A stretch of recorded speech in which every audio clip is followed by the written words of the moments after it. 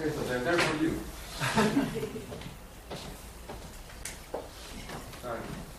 Hi, Anne. Will. Thank you very much for your presentation.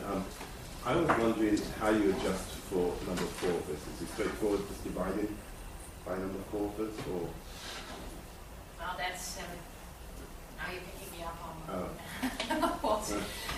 It's dividing the number of citations of the paper by the number of co-authors, and then calculating the H-index based on the number of citations you get.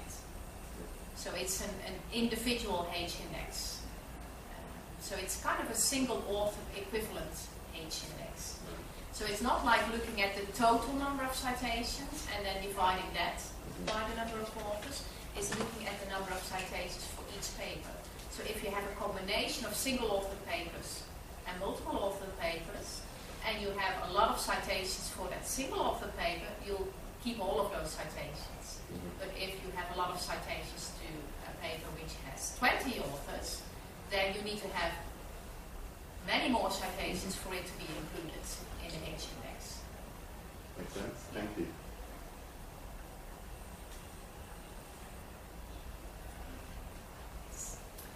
Well, thank you for your presentation. In my case, I have a Web of Science and a Scopus H-index, which is about 1/4 of what my Google Scholar H-index is. And I cite both because of the so-called credibility of Web of Science and Scopus, but when I look at the actual citations that all of those sources have, I see why the H-index is so low. They miss more than half of my publications. So it's a great miscarriage of justice, really, for those of us who work in the human sciences. We were talking out in the hall about the incredible care which all of you and your colleagues are dedicating to bibliometrics. For those of us involved in this micro-level peer assessment, it really is the case that we need to turn our attention to the process of peer review, the so-called, subjective process of expert judgment. And we have youngsters in the room, so I won't talk about what we all know about how flawed that process really is. But that's what I would like to see happen next, is that this same kind of rigor that you're all dedicating to bibliometrics, or the dispassionate analysis of research productivity, needs to happen at the level of peer assessment. And you correctly distinguish between this idealized peer assessment. I'd like to know if you've ever seen idealized peer assessment, because in 30 some odd years of being an academic, I have seen nothing approaching, really thorough and careful peer assessment, especially at the institutional level. True. I've seen it happening for individual papers, but it would have it happen at an institutional level. No, it's interesting. If you look at the book that I mentioned by Derek Sayer, which is a critique of the REF as a process of peer review, I don't know whether you agree with it or not, but what he takes as what he sees as a reasonably good system of peer review is actually the American tenure system. And he argues, I'm not very much experienced with myself, but he argues that in terms of transparency of who's going to be doing it and whether they're an expert or not, and all sorts of things like that, it actually stands as a reasonable model for peer review.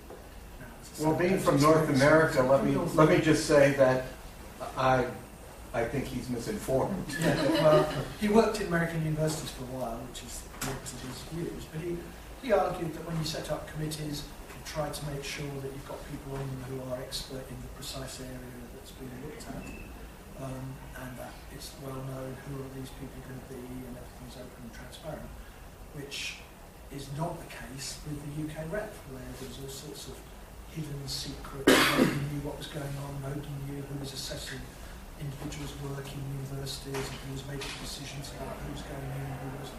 The records were destroyed afterwards. Yeah, I mean the REF itself, the panel members, were told by the REF committee that when they finished their work, they had to destroy all their notes because the ref committee at HEFCE were worried about being taken to court by individual academics attempting to show that their paper had not been correctly done. So they were basically told to fix your notes.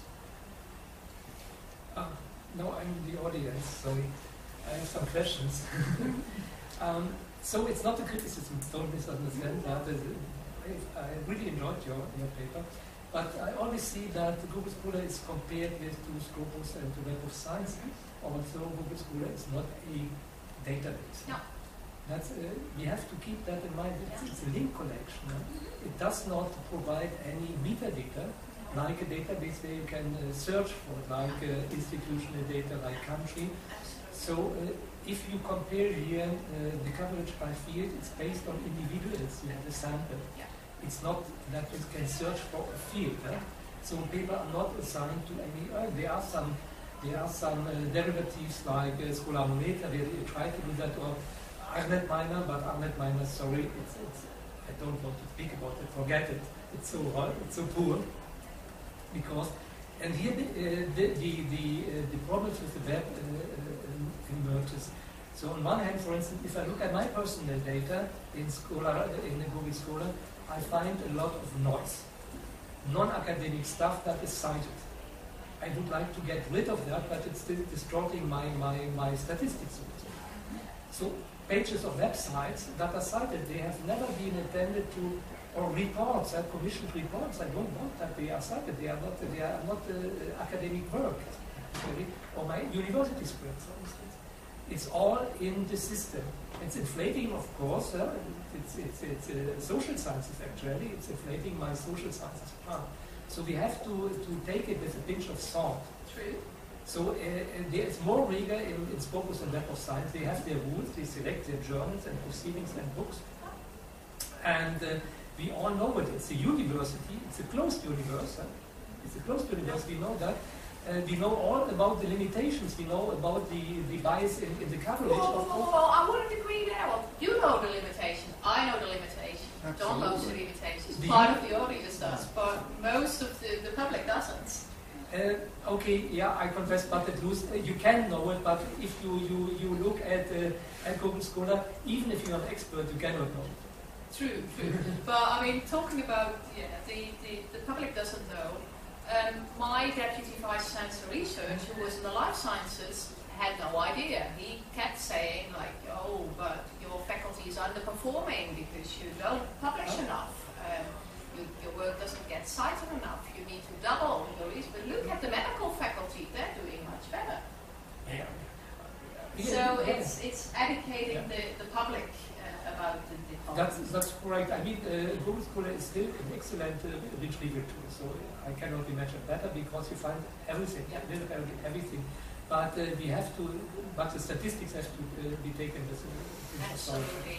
And I think really, and we talked about that in the car even. I think it's like Google Scholar, I would say, has maybe 85–90% accuracy. For my record, it's more than that, but depending on the individual.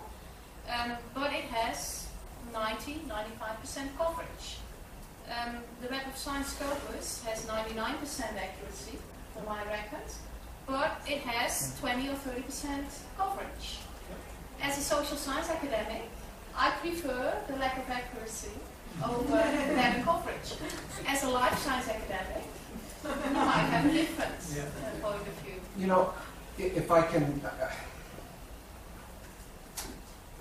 the fact that Web of Science has, for the social sciences or Scopus, 20 to 30% coverage is damnable. It is absolutely an inaccurate source of information about citation rates for social sciences. So to say that we should first criticize Google Scholar because it has false hits. Okay, it has false hits. But Web of Science and Scopus misses true hits substantially. That is the bigger concern. It misses a substantial number of true hits.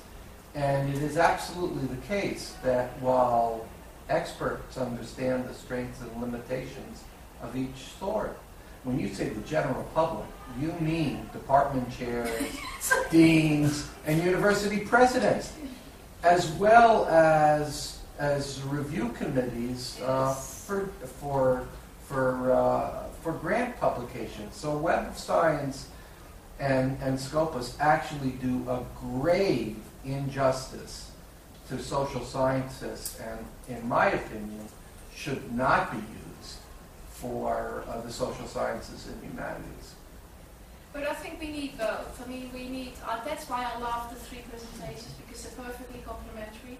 I come at it as a social science academic, as an amateur bibliometrician who wants to democratize citation analysis. We need the scientometrics experts to tell us about the limitations of these analyses, to tell us about the need for accuracy. So we need both, but there will always be a tension. I was going to just say that one of the advantages of the H-index is that it is more robust than other indicators to the poor quality of data in Google Scholar, because it only looks at the top publications of a person, which Google Scholar will get right in the name. It misses out on all the rubbish down the bottom, which are mistakes and general things which have small numbers of citations. So H-index with Google Scholar, I think, is a good combination. This is a point we come always back to the individual level. So if we talk about Google Scholar, it's always proceeding from the individual level. So if you have a task, for instance, if you would like to compare research performance, say, I take an example from the sciences, but it could be also an example from the social sciences. But for instance, if you have to compare research performance of a country, research in inorganic and analytical chemistry, for instance, of a country with that of other countries, you cannot do that with Google Scholar at all. It's not possible. The problem is, of course, if it comes, of course, we have to make a distinction, because we have all this. I hear it at my university. Wolfgang, use Google Scholar at the national level. It cannot be done. We don't understand that. You cannot assign individual items. I would not say articles, because it's books, it is everything. You find even presentation, PowerPoint presentations, if they are cited, you find them back in Google Scholar. You cannot assign them to affiliation, to institutions, to countries, just to others. That's really a point. That is one thing you have to keep in mind if you use Google Scholar. You have to go back, you have to draw a sample, as you have done, based on individuals, and then you can say, okay, these individuals can be associated with a field, with an institution, with a country, and so on. And then you can then you can say, yeah, I can conduct even a large-scale analysis. But the problem to use a complete system for a breakdown by fields, by countries, by whatsoever is not possible. And that's the problem with Google Scholar. We have to stress that. It's not a criticism, but it's a feature. But I think that is a major issue for bibliometricians, but it's not an issue for the individual academic, because 99% of the individual academics are only interested in themselves and maybe one or two of their colleagues. But I do. And the problem is, as you say, Google Scholar is not a bibliometric database. You have data on the author, you have data on the year of publication, not always correct, but largely correct. You have data on the journal, but that's it. You don't know the country, you don't know the affiliation. If I may just take you up on one point, and I do accept the critique, but I also want to put another point of view to it as well. The rubbish, there's lots of rubbish, you should call noise. I think noise is noise. I said noise. No. Someone else said rubbish, I think. So there's a lot of noise in Google Scholar. But then again, if you've written a report, as you said, I've written a report for a government department or whatever, and that is cited by individual academics, to me that report has had an impact. I don't care that it's not an academic publication. I'm not going to value it as highly as an academic publication, but if many people have found that useful, communication and outside of it, I think that's a valid way to measure impacts. Yes, you're right, but the question arises, of course, it's not research output. It's not intended as research. It might also be redundant because it's not original research. So if the task is to evaluate original scientific research, then it is not. But then you don't look at it as publication, but you might look at the citations. It might have an impact, of course. It might have. Citations it generates. And then we have also some, these are not technical problems, these are essential problems. For instance, coping with books. You mentioned one, that chapters are considered individual publications. It's true if it comes to edited books, then most chapters have different authors. Yeah. You can consider them like individual papers, and they are cited separately. And this is one of the main errors, not only in Google Scholar, also in Web of Science, in the book citation index, for instance, that I have an edited book jointly with Henk Muth and Uli Schmoch. We have published in 2004. And most citations to the individual chapters written by other scientists are assigned to me, and to Henk, and to Uli. And this is a mistake. That's a false positive, and false positives are very dangerous. This is one point. Then, if we deal with this book, we have the problem that we have different editions, we have translations. When can the book, a second improved, essentially improved edition, be considered a new product? I'm not sure. And then we have also a problem with some fields in the social sciences and humanities, like law. The borderline between research and other types of different publications goes within the same journal sometimes. Yeah, true. So it's very difficult to distinguish between service and research. So that's a general question. It cannot be solved by using databases. This is a more sophisticated question. But again, looking back at your figure with the two triangles, Yeah. I mean, some of the problems are more important if you look at it from a bibliometrics information science point of view, and other problems are more important if you look at it from a research evaluation perspective. But most people don't seem to be able to make that distinction. That's unfortunate.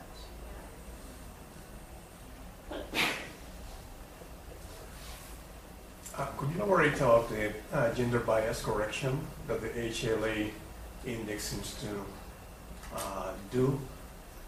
Sorry, can you repeat? If I understood you correctly, yeah. the HLA index corrects the gender bias that appears in the with the other indices. Could you elaborate on that? Is because humanities are more associated to women, and then I mean, even for the H index, right. There was no significant difference between female and male academics. But because the female academics, we wanted to have one male, one female in each individual subdiscipline, but obviously some subdisciplines didn't have female academics, and some subdisciplines didn't have male academics. And because the subdisciplines that didn't have male academics were typically the humanities, and subdisciplines that didn't have female academics were typically the sciences. So by correcting for co-authors, that small, non-significant difference became even less significant if you correct it for disciplinary differences. But overall, we didn't find significant differences between the two genders in terms of research performance. Yeah, something once we conducted the study, it was an internal study, of course, we cannot publish it because it was really based on individual scientists. It was a gender study, and it was quite interesting to see, and also you have to see how to deal and how to interpret these bigonetic indicators. But we found that women are less productive, but receive more citations. That's interesting. Yeah. But then we looked at, they are more active, for instance, in the life sciences. They are less active in engineering. And that means actually, if you normalize their citation impact by the field standard, then females and males have the same standard. So you have to be very careful how you interpret it. So because it was also, for instance, in humanities, in some of the fields like humanities, theology, for instance, so you don't, so they are underrepresented, females are underrepresented, for instance, in other fields they are overrepresented a bit. And if you have to put it in a perspective. So people makers can be very misleading if it is not properly interpreted. So this is always my warning. So people are saying, yeah, Wolfgang, you are doing people makers all the day for 30 years already, or even more, but you are so critical with people makers. You have to, and that's the reason why I address all these issues around Scopus, Google Scholars, and databases. You have to.